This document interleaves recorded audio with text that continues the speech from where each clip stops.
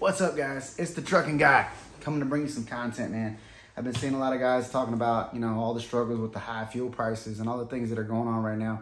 So I want to bring you some key tips that are going to help you guys be more successful, especially if you're in HOTSHOT. For a lot of the guys that I see online that are really crying the blues, okay?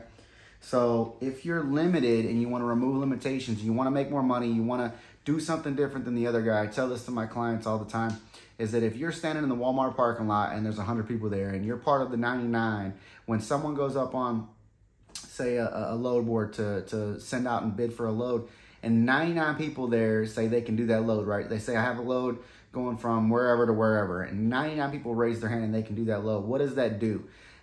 You're in the competitiveness of just dropping the price and running it all the way to the ground. Because just like in the old school days on TV with Shipping Wars, they would always have that TV show, somebody's bidding, $1,300, $1,400, $1,200, all the way 9, 10, 11, whatever, trying to get the cheapest price. So that's not really somewhere you want to be, but imagine yourself being that one guy that when somebody comes and says, hey, I have this load, and it's a hazmat load, or it's a wide load, or it's a heavy haul load, or it requires a passport to get into Canada, or whatever, you're going to have these other stipulations, and the other 99% of people can't do that load, right? So what does that do then? If you're the only guy that raises his hand and says, I can do that load, and he says, okay, what do you want to charge me to do that load? And you say $1 million. Well, it might be your opportunity to make $1 million, and nobody else can even do that load because they don't have the ability to do it. So here's some key tips that you guys need to use in order to expand your business and remove limitations. Okay, number one, we're going to go with get a hazmat endorsement, okay, on your license. If you can, if you have felonies or whatever and you can't, that's one thing. But if you can, it's about $150. You go down and take a 25 question test at the DMV. You get fingerprinted. A few weeks later, they mail you your new license, right? With the hazmat endorsement on there. The tanker endorsement, add that, same thing. It's like a 20 question test. You pay your fee and they add it to your license right there, usually at the DMV, and give you your new ID at the same time. TWIC card, okay? It's $125 basically. You call down and make an appointment and you go down and get fingerprinted. They run a background check on you and they send you your TWIC card if everything comes back good. It's a simple application. It's a very simple process, but this is going to allow you to get into the ports without an escort, which some ports will let you in with an escort, but it costs money. It's a pain in the ass. You get the TWIC card, you can get in there and get out, especially if you're doing like equipment or you get into heavy haul or anything like that. You're going to be in the ports a lot to get things to come out. Mega ramps. For those of you guys that are looking at HOTSHOT trailers, get mega ramps. You can load heavier equipment. It's just a much better situation. It's going to give you availability to do more with your trailer. Okay. Getting an air ride trailer is another bonus. I mean, it's right now the air ride trailers are kind of pricey, but if you can get a hold of one, it's definitely going to help you. I'd say probably give you a 10 to 15% increase in revenue just based on the fact that you're going to be able to get loads that require air ride. A lot of generators, a lot of rooftop AC units, condensers, things like that do require air ride. Now, some loads, like military loads and things, they want the truck to be air ride too, so you won't be able to get those loads. So just make sure that you're a little bit more lenient on not just booking everything that's air ride and saying, yes, I'm air ride on the truck and trailer, because you'll show up and they won't load you. So make sure you just stick with the air ride trailer stuff. Getting a 45, 48, or 53-foot trailer for you HOTSHOT guys, that's one way to level up. So if you're going to go buy a trailer, you want to get into HOTSHOT, and you don't want to get into semi, or you don't have the availability to get into a semi right now, Gator made, PJ, some of these guys make a 45-foot trailer, a 48-foot trailer, and a 53-foot trailer. You definitely want to get one of those if you have the ability to do it. Get it now. That way you can have access to better paying loads or to more freight. The same as a semi, because a lot of loads, guys, are light, that are 18,000 pounds or whatever, and you'll be able to do those semi-sized loads on your trailer, which will increase your revenue, increase your rate per mile, and increase your profitability.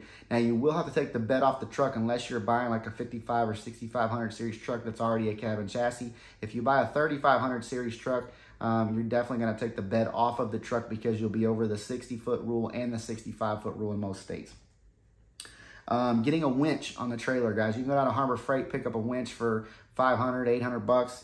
You can get them at, Tractor Supply, wherever. You can get a nice Warren winch for $1,200 or $2,000, get the fancy one, whatever you want. But having a winch, there's a lot of loads, guys, that'll come up. It might be once a month, 3 times a month, whatever. But there's going to be that one time where something pays good money and it doesn't run or whatever, and you need a winch to winch it on. If you buy that winch, that $500 is going to pay you back tenfold. So just get a winch, put it on your trailer, put it on a credit card if you have to, whatever, and you're going to get that money back. I promise you on that, okay? I can't tell you how many times when I was dispatching, loads would pop up, great paying load, and it needed a winch, and it'd be in the port or wherever, and I'd call my guy and say, you got a winch on your trailer? You willing to go get one? No. Okay, well, I have to find him something else, and maybe what I found him wasn't as good as that load. Number 8 would be wide load education, learning about wide loads, learning how to do wide loads. I have videos on this, guys.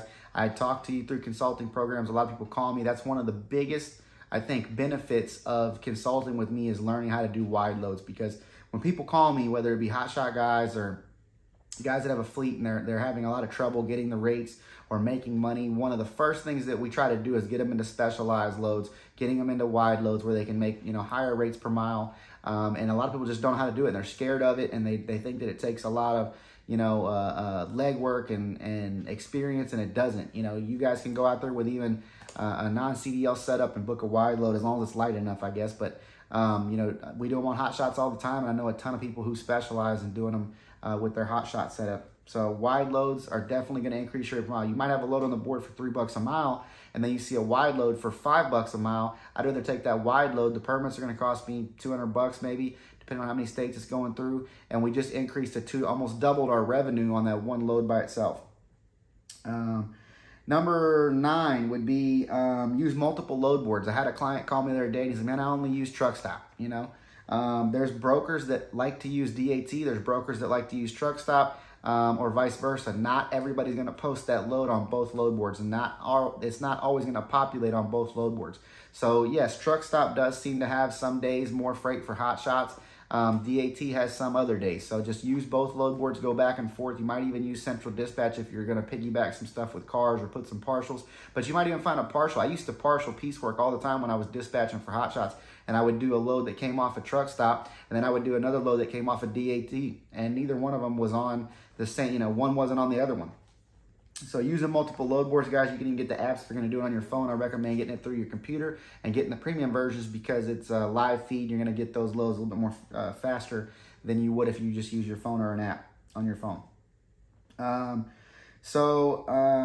Number 10 would be a escort car certification. If you're getting into wide loads, learning more about escort cars and how they work. It's a weekend class, guys. You can get it in almost any state that you're in. It'll give you really a good understanding of how escorts work, how pilot cars work, how oversized loads work, and kind of what's required. And then having that certification is going to also help you refer somebody else to be able to do it. Or it might be even a situation where your buddy gets a load, he needs an escort, and you can escort him, you know, with your pickup truck. You got a hot shot, you make it an escort, and now you're in an area and you follow him, you know. Let's see, another thing would be, 11 would be definitely having 8-foot drop tarps. A lot of guys don't have tarps when they first start out, or they have 4-foot tarps or 6-foot tarps, or they just have one random tarp that's not, it's a square and it's not a drop tarp. Getting good 8-foot drop tarps and blankets, tarp blankets, padding and stuff to be able to do tarp loads is really going to help you out as well. It is a pain in the ass. It is a lot of work, but it's going to increase your revenue, increase your rate per mile. Anything that you do specialized, anything that you're willing to do that the next guy won't do is going to get you paid more money. Everybody thinks that trucking is just picking up stuff and dropping it off from point A to point B, but it's not. You're solving problems, logistical problems. The harder the problem is to solve, you're going to get paid for your effort. Another thing would be number 12 would be coil racks, getting coil racks. A lot of semi-trucks run coils, and a lot of hotshot guys don't think about running coils. But we run a lot of coils, guys. They range from, you know, small, light, 10,000, 5,000, 15,000 pound coils that you need coil racks for, and you can't get that low without coil racks. So go ahead and having some coil racks on your truck and having it in your equipment, you know, arsenal is definitely going to help you get open up that availability and remove limitations and get you some more freight. Better paying freight. You know, usually if it's a stainless or copper or something crazy, you can get paid some good money on that. Number 13, pipe stakes, especially if you're running Houston a lot or running pipe yards or some of these places where they do a lot of pipe, you're going to have pipe stakes. A lot of the yards won't let you in without pipe stakes. I'm sure if you guys have been doing any length of time that you've called around and tried to get some loads and they said pipe stakes required, you didn't have any. There's a few people that make them. If you go on Facebook and Instagram and stuff, on Marketplace that in Texas and different places, there's guys that make them and they'll actually ship them to you, or you can stop by and pick them up. They're reasonably priced, but a pipe stake is definitely something you want to have. I'd say get like maybe 8, 4 for each side. Get 4 or 5 foot pipe stakes. That way you can get into some of these facilities and get that pipe, and some of that stuff pays $3-4 a mile.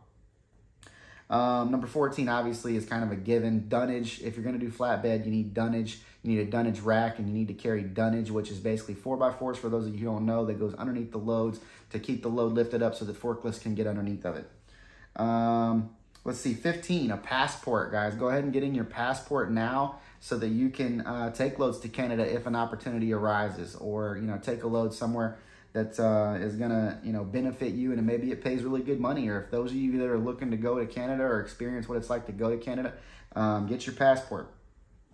Get it now, because that's kind of a lengthy process, right? So if you get it now, in a couple months, you'll have all these things. If you do this whole list and just go through everything, 2 months, it'll be a completely different picture. You will have painted yourself in a completely different avenue, in a completely different sector that you'll be able to really make some money, okay?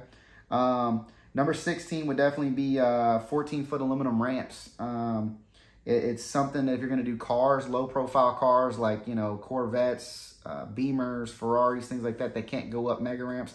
They can't get on the trailer. So if you have the 14-foot, kind of gives it a steep incline ramps, then you can get a lot of those cars up on the trailer.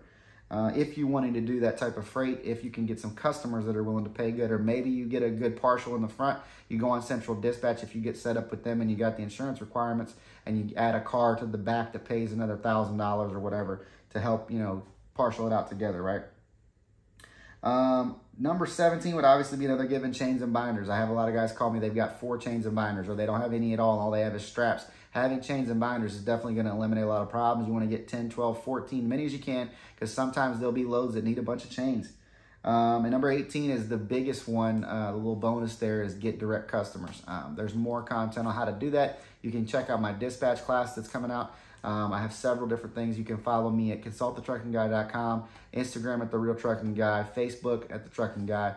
We'd be glad to help you. So if you're looking for any help, that's where you can find us. But that's about 18 key tips that'll help you get to the next level and start making money now. Peace.